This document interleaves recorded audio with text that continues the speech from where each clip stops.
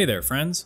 So Xanthos is the first of the 6 horse mounts that you can get from the original EX trials in Final Fantasy XIV, so the Realm Reborn stuff.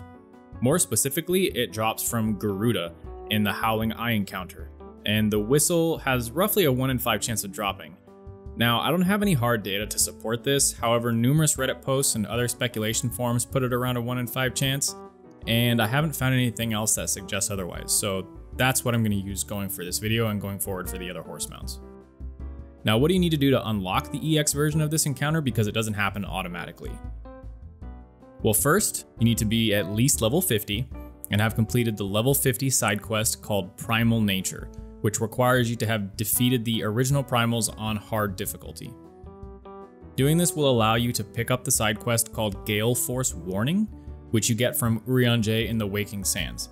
Now, if you're going to go after all 6 of these horses, this should be your first EX fight of this expansion tier, so of the Realm Reborn tier.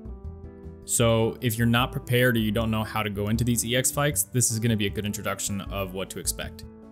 Once Gale Force Warning is picked up, it'll unlock the EX difficulty of the trial.